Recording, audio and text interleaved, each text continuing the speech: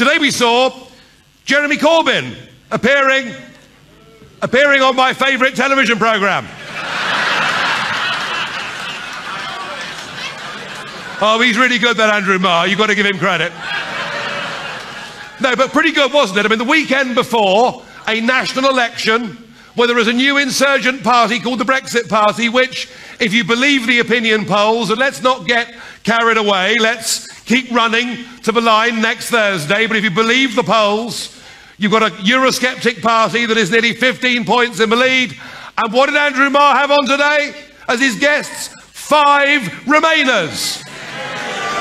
And isn't it the same every week with Question Time? Almost every week, it's 4 Remainers and 1 Leaver.